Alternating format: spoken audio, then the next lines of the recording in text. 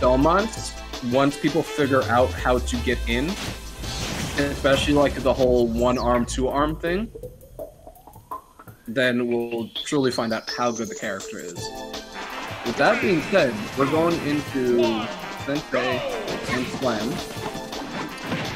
And Sensei going as ZSS. Now, I feel like this would be the true test right now for Slam of how good can you really keep out a character. Falcon's a very good character at closing space, but ZSS does have better tools than Falcon when it comes to closing space. You have the foot click, you have the nair.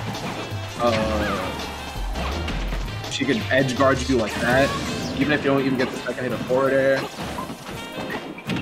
You know, this is going to be a little bit more difficult for Min than Falcon. But like, since ZSS has more varied approach options. But with that being said, Slam calling out that early recovery and obliterating his job.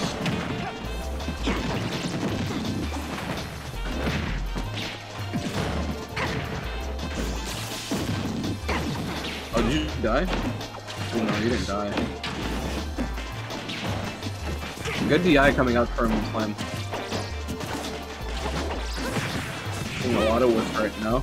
Both good players. Okay. I'm here.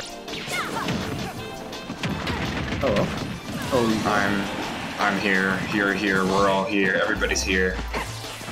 Hello, sir. How's it going? Oh, it's going. It's just I watched the previous set of SlamJamicus. Good name, by the way. And the Falcon. Who is he? Gatsby. And oh boy, it was a good time arguing with John that I think Min's actually a legitimately good character. Yeah, I mean, you're saying right now that Min has to deal with a character like ZSS, and has to deal with another character that's going to be in your face. But like I was saying earlier, I feel like ZSS is going to be a harder test because ZSS is less linear approaching Falcon, and so it's going to be a true test of like, can you keep out this fast character? Yeah, and ZSS is overall just less exploitable. Like, she can get around the basic stuff that Min's figured out day one of like, if we angle ram down, characters can't get to ledge, but ZSS doesn't have to go to ledge. You should ignore disadvantage. Yeah, what's that? Yeah, disadvantage, hello. But right now, you're seeing Slam kind of keep Sensei out for the better part of that stock. My man's really hit him with a roll behind grab as DSS. Interesting take. And die? Yeah, you're dead. Yeah. That was good stuff. I mean, okay. Okay. That was good stuff by Sensei. And sometimes, like, I understand when ZSSs grab people at the ledge and throw them forward to try to get a tech situation, but man, there's part of me that thinks that you can just throw Min off the stage and, like, accidentally hit her and she dies.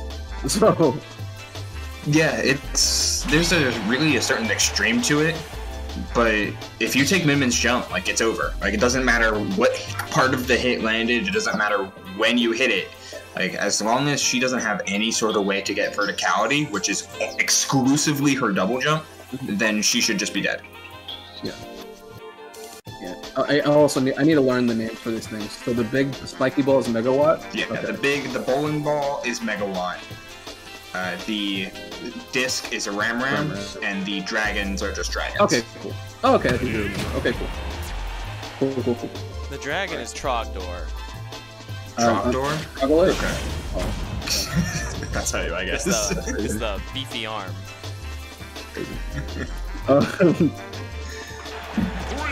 Okay, we're going back to PS2. What do you think about going right back to PS2?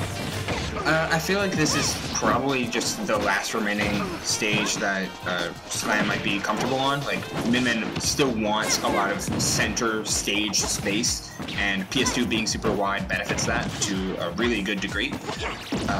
But the thing about being a New Jersey player is because of the limited rule set, you have to be comfortable on PS2, regardless of the character you play, regardless if you think it's good for the character or not. You just have to be comfortable on PS2, and that's like Sensei almost always takes people to PS2 when he can. Ooh, you're dead. Yeah, and you are dead, sir. And I understand that, and I think oh, did you die? Okay. And too far, a little bit too far. It was. Okay, cool. Take those. Wow. I've seen Slam hit that megawatt nair into imagination so many times. It seems like there's so many good follow-ups off of hitting that nair early, especially Zero. Yeah, it's surprising in a similar way to how like Steve's early combo developed really quickly. So did Min-Min's, but with things like just getting nair into falling up air into. Oh wow, you died there too! Holy moly! He died? He was holding it. That was Ram there. No, that was Megawatt Nair. That was Megawatt Nair. Are you sure? I feel yes, I'm very sure. Ram Nair does not kill. That's what I was thinking. Let's see. Look at that, it's a ball. Oh, that was the back hit. Yeah. Oh god. Okay, that's why I didn't think it was the Megawatt. Because I'm like, I already saw him swing and miss that. Like I couldn't have been Megawatt there. Oh yeah, it's a. I keep telling players like what makes Min-Min different from a whole bunch of characters that want to like they have a whole bunch of tools to keep you out, but then nothing to let you to. A whole bunch of tools to zone, but nothing to get you out of their zone when you break it.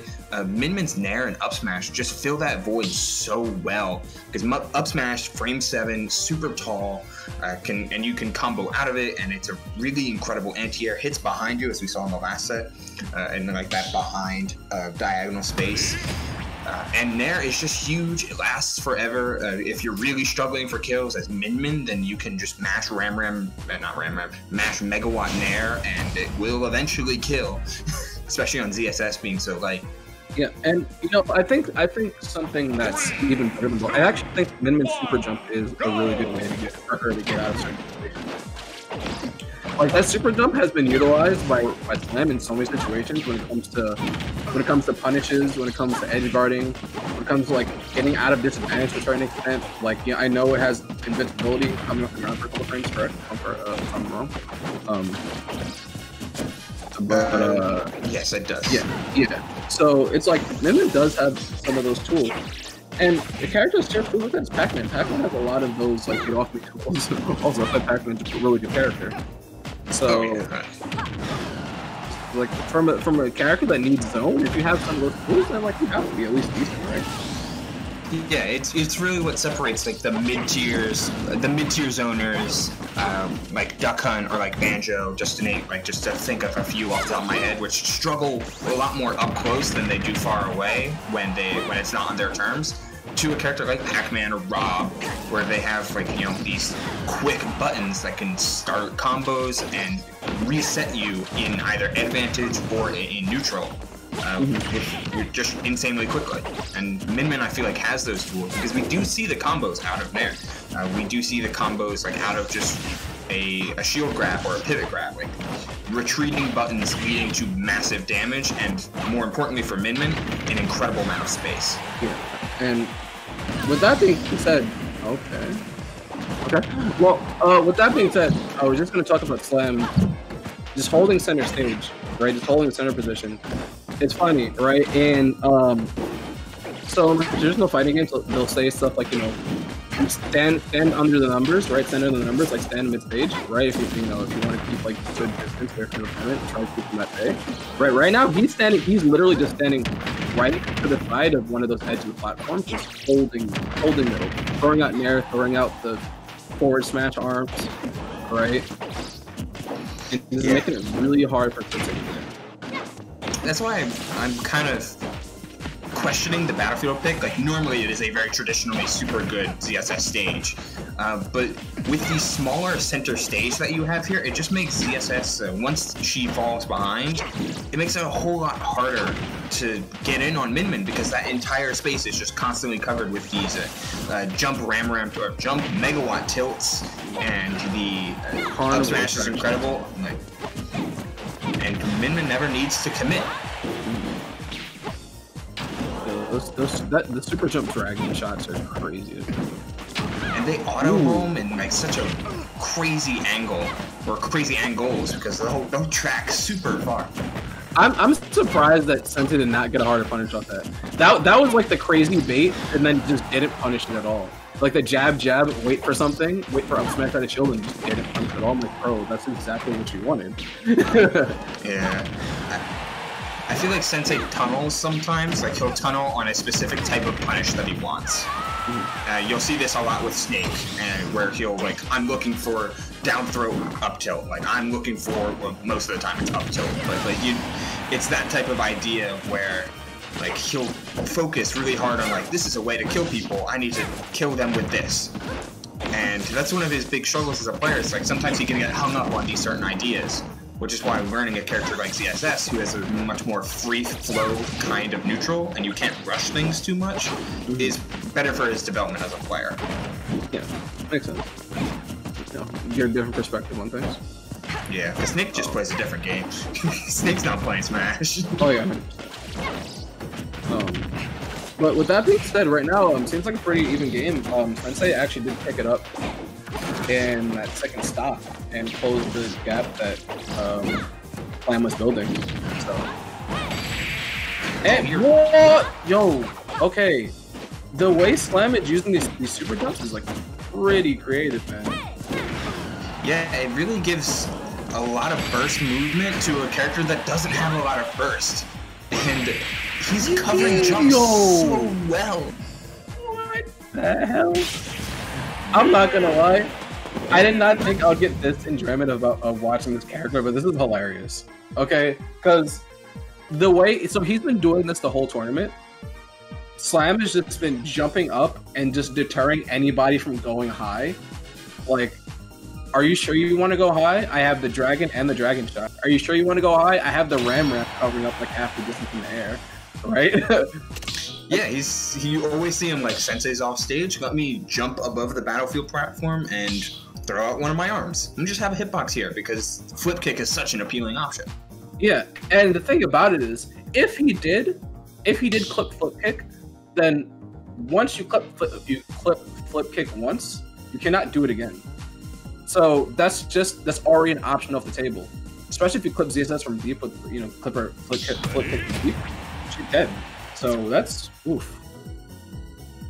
Yeah, it's really interesting to see like how they're playing around not only one of Min-Min's biggest weakness, like this like air-to-air style combat, but arguably one of the best characters at it, and it's being very preemptive with a lot of their strikes and only putting out one of the arms at a time, because when you throw out one arm, it has a significantly less amount of end lag as opposed to putting out both arms. Meanwhile, we do see the Snake. Yeah, we see the Snake, and I don't know about this matchup yet, but I feel like on paper that Min would do well against Snake also. But right now, Sensei doing a really good job at just throwing everything at Min. Yeah, we're gonna see all of it in the kitchen sink, and it's a new way to deal with Min. Instead of trying to evade the arms, let's see if we try and climb with them and see how they fare with something like that. Yeah, that C4 is right in the middle of the stage. Destroyed the Cypher, but he got the air dodge first. Yeah, and I know something that I've seen the Ram kind of like destroy the Cypher pretty handily in a lot of clips that I've seen. Oh, let's just see 4 on that platform. Okay. Yeah, really early retreat there from Sensei. I thought he would try and approach with something more aggressive since he had broken the zone. No, I mean I do kind of like that retreat option coming out from Sensei because it's showing a little bit of restraint. And because what can happen is if you don't show some of that restraint, you can. Slime has shown the tendency to like put people like nair at his shield and making people explode. So I do like that a little bit of it. Yeah, I kind of like. I mean, it's obviously working out well working out super well right now, but I think the snake pick in theory just makes a whole lot of sense. Like, you're able to counter zone super well.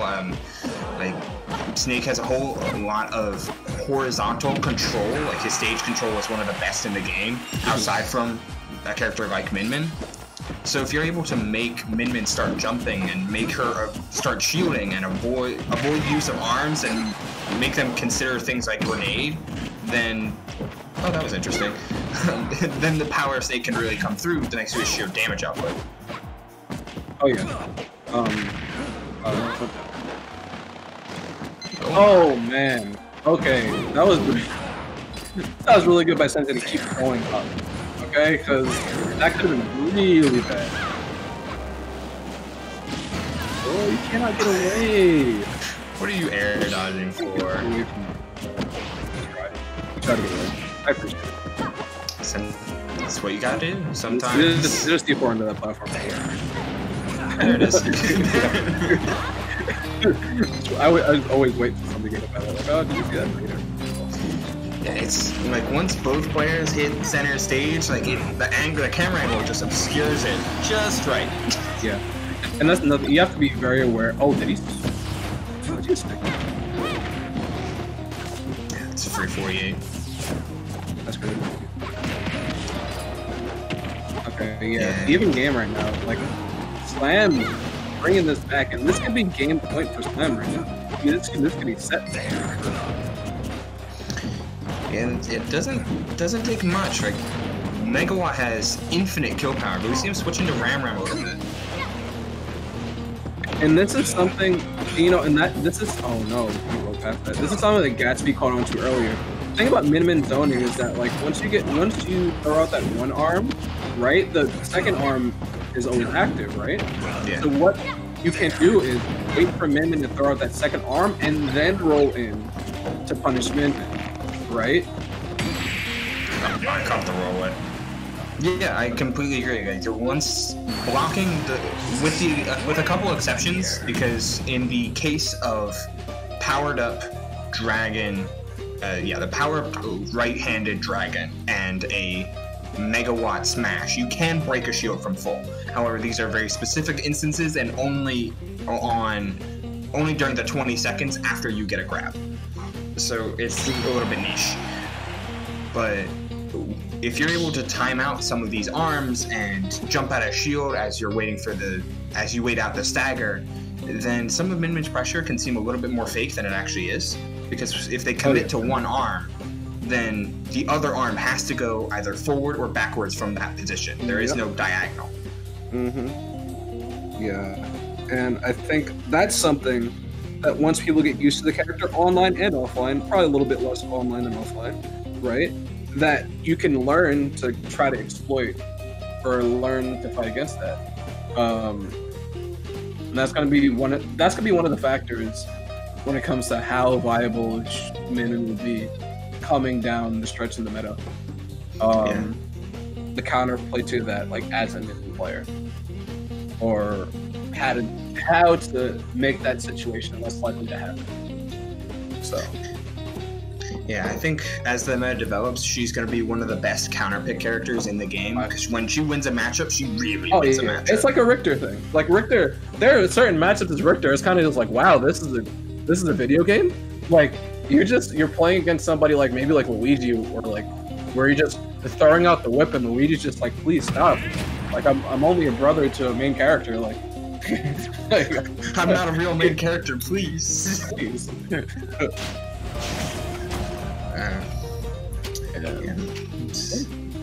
Like, you even see it online currently with players like DeBuzz and ESAM trying to figure out and see what, like, meta relevant online and offline characters that Min excels against, with ESAM picking up a win on Riddles' I think Ryu in a counterpick situation, doing well against Bestness's Ness. Like, when Min does really well, it really seems like you just can't stop whatever the character's trying to do. But if she loses a matchup, it could be real hard. Like, rats must be hell. I'm gonna be honest. Yeah, and this is kind of what a true zoner looks like a true zoner. I feel like Smash has a bunch of hybrids, right? Like, not really true zoner. I feel like Richter's probably the only true zoner that we have in this game. The rest are kind of hybrids. But this is like another just true zoning character. You're gonna have polarizing matches and polarizing situations, right? Where like you have a character like Snake who's gonna constantly just throw stuff at you because the arms are just annoying, right? Like, he doesn't want to deal with that. And right now it's in a situation where very literally Sensei's on the other side of the stage just throwing grenades and mosquitoes, trying to see what happens. Yeah, there's a lot of characters and in that hybrid sense because their win condition inevitably is to try and get in to do the most damage that they can. Min Min and a character like Richter always keep you at that arm's length. Their win condition is to keep you out, not to poke their way to their own openings. And right now, oh man, I was just about to say, I want to see if Slam tries to go high to test Sensei going out, because those arms are kind of long. Yeah, Sensei's been doing that the last couple of times, like dating back to the last game. So I wanted to see if that out, but like good stuff by Sensei. Slam got a little bit patient. That's kind of a rough position to be in at Hypersen because most of the time those C4s are meant to be the deterrent for approaching Snake in midair like that, but arms go far and you have to just kind of hope they clang in some cases. Clang, clash. Yeah. Clang. Deciding mid-set which word to use. You have to keep those things going on. You have to pull out all the SAT words. Vocabulary, everybody. Vocabulary. I'm a functioning adult. But right now, Sensei at a slight disadvantage right now. Right now he's really showing his patience, and I'm really liking that. I feel like sometimes Sensei gets caught up into this whole tempo thing and doesn't hold back to see what's really happening. I'm kind of liking that. Slam still is really doing a good job. He's doing that thing. Yeah, Slam has counteracted he's counteracted Sensei's own like passive taste with his own realization that, hey, I don't need to rush things. Like, he's gonna throw grenades, but Snake's eventually gonna want to get in, and I can poke much better than he can because Nikita takes so long. That was an accident. I know that was a mistake. I know he tried to end that Nikita early. Yeah, he's got to get this kill here, and don't let Min Min back on stage. Oh, that recovery. That was really good. Yes. So, fun fact, everybody. While Min Min's tether range, I think that could have been Dev, but while Min Min's tether range is the shortest out of all the tether characters, her going from the initial grab to snapping to ledge is the quickest. So once she's able to get to ledge, she could get there quick. Okay, man. The adaptation. So every single time that Sensei was throwing out that order, Slam just started rolling in, so he was like, okay, well, I'm just going to do another one. I'm going to do one and turn on an up tilt and kill you. That was a great adaptation.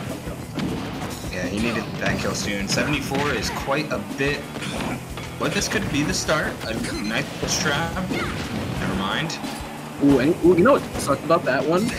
He actually probably would have jumped over that megawatt if it wasn't for that Nikita extending his hitbox. Actually, the hitbox, excuse me. Just all these little things are starting to slip out of Sensei's grasp. Yeah, it doesn't take much though. Oh man, that was funny. That was funny. Yeah, that was your chance. Now you're back. Now you're back at the ledge. You're gonna have to go high. Hopefully you get back in the corner. Slam is reaching for that. Oh no!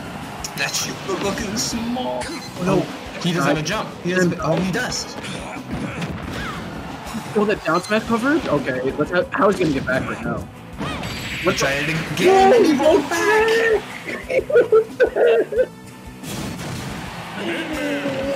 Oh no, you rolled back! And I was so ready for Sensei to catch on to the fact that, like, when he's standing in that position, most often Slam would neutral get up. Like, they would neutral get up, especially now since the last stock Sensei caught Slam rolling. So the neutral get up was the safest thing that he could have done in that moment, and he was caught once. I was like, man, he's gonna commit to that neutral get up, but the roll back in fear, this being scared of Min Min just like pressing a button, the rolling away from Min Min is not. I think that was the back. He was scared of the back throw. That's why he didn't want to get hit by. Like that was definitely like, I'm rolling back. I don't want to get back thrown, and like, oof, that was rough, man. That was a great set. Game 5, last hit.